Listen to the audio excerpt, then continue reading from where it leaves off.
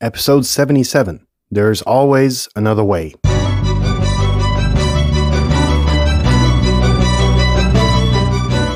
You're listening to the very best podcast in the world on health, wealth, and happiness. Please remember to leave a review and share with all your friends and family.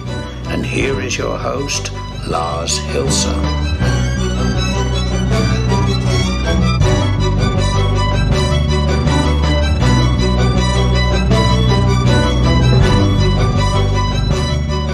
Good morning, friends, and welcome to the 77th episode of the very best podcast in the world. Your source, the only source in the universe for personal supremacy through health, wealth, and happiness. Now, a while ago, pretty exactly, my math sucks, episode 59, we discussed how to exist without negativity.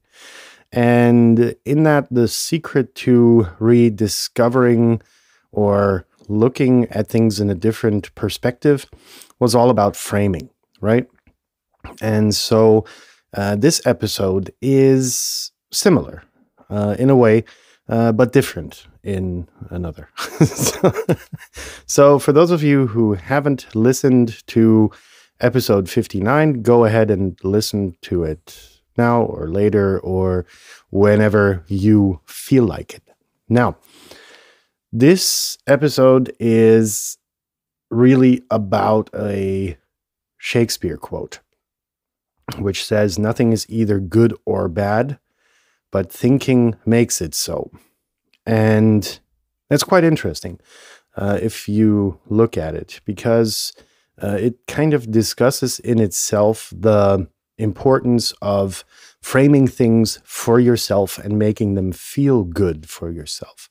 Basically, what it says is that there's always two sides to the coin, or, whatever saying is most popular in your, sorry, I got a bit of a cold.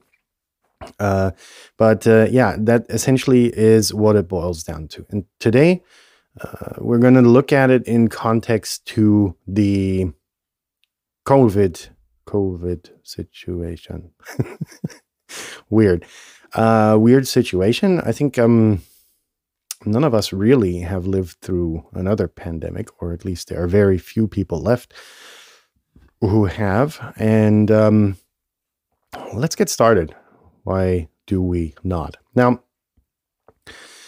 one of the most important things is, again, and I stress this in, pretty much every other episode, is to learn to become aware of the difference of your situation, and that you will find yourself aware of the situation, and only from that status on can you influence it, right? If you run through life, you're not going to be able, if you run through life unreflected, I should rather say, it's very difficult to find the time and the peace to sit down and really contemplate what's going on. Now, this is true in particular for challenging situations in life, right? And that's where we come to the current situation of the lockdown. A lot of us are confined to small spaces. Like small apartments can't be everybody as beneficial as, sitting on a big estate and on a big piece of land without neighbors and, being able to roam freely as we did just pretty much 1 year ago. So, there's another aspect of money shortages and, people left and right getting laid off from their jobs. It's the situation where, only 1 year ago you could, if you were unsatisfied with your employer, so you had one, it was like, fuck you, I'm going to go to another one, because everybody was looking. The economy was doing very good. Most importantly, though, it's insecurity. And I don't mean personal insecurity. I mean insecurity of what's going to become of the world, right? There are those optimists who try to sway us into believing that as soon as everybody's vaccinated, everything will be back to normal. But that doesn't coincide with economic terms, economic fundamental terms. While a lot of the industry was carrying on for a lot of nations, tourism, for instance, is a very big, if not the biggest factor in their GDP. So those nations will take a long time to recover, and probably years. A lot of companies will go bankrupt.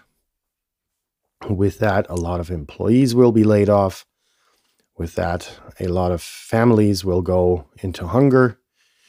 So it's all of these questions whether, is it going to hit me next?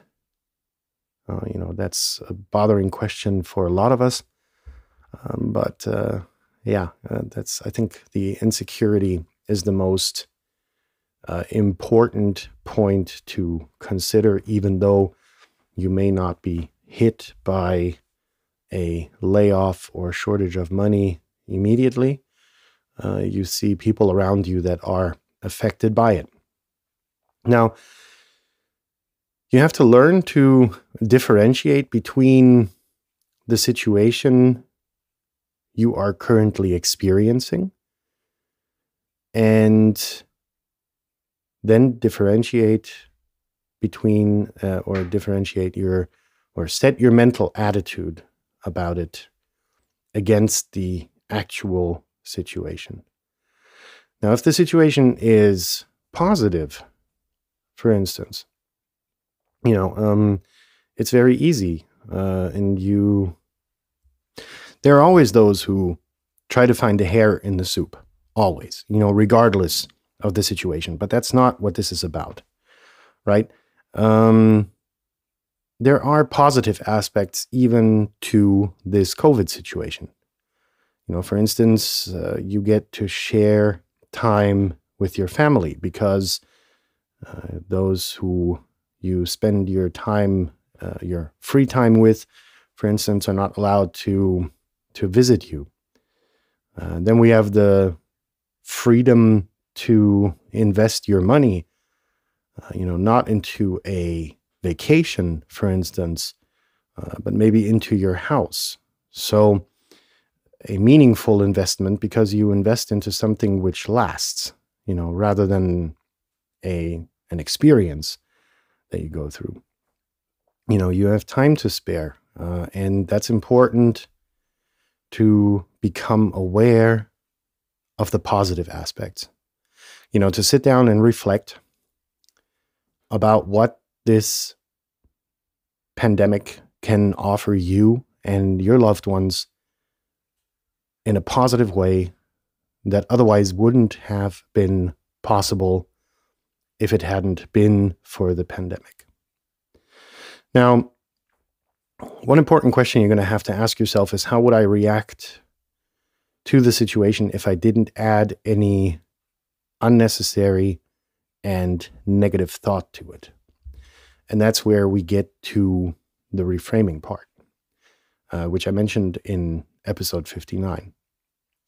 Now, I'm going to ask the question again, deliberately.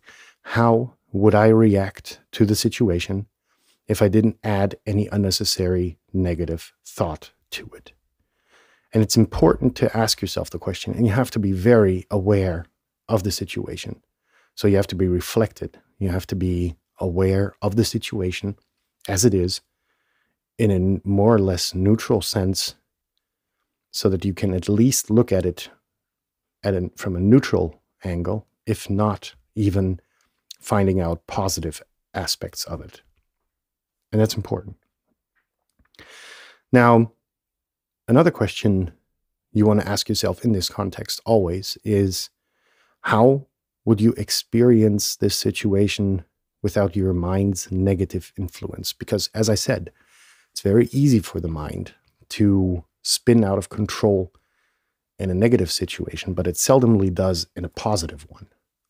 So as soon as you start reframing your opinion about a situation, if you're aware of the situation to a degree where you can actually influence it and give it a positive spin, that will allow you then to take control of it, because your mind is going to be unable to find the hair in the soup that I just mentioned, right? Does it make sense so far? So I think, when you experience a positive situation, your mind, as I said, doesn't really come into play, because you're picking it up with all of your senses rather than just with your mind.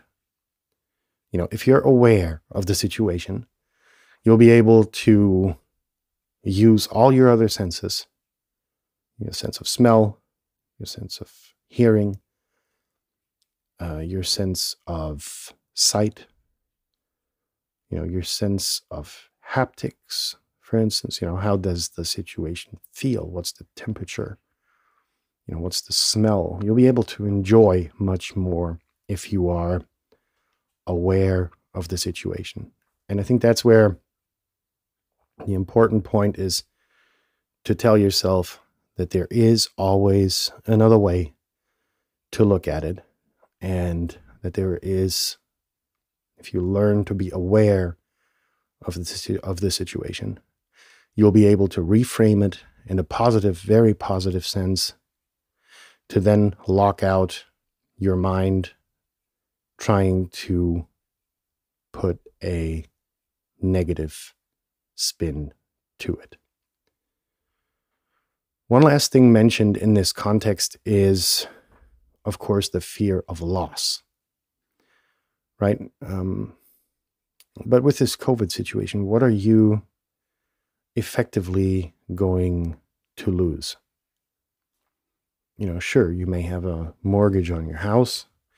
Maybe you're part of one of these cultures that spends all of their money on the house, even more than they should. But at the end of the day, if you lose everything, as I said in Friday's episode, what do you actually need to really exist? And I think with that question, I'm going to leave you for now to contemplate about that. And I think it's very important that we go more into this awareness training. And I'll try to do more episodes about it, because that's one of the key pillars, really, to be able to manipulate situations. Manipulating has a negative connotation, but reframing experiences that you go through on your life's journey in a positive way, so that you can, make it easier for yourself. In that sense, I wish you a very successful day. If you already had a very successful day, just have a good night. Tune in again tomorrow for the next episode.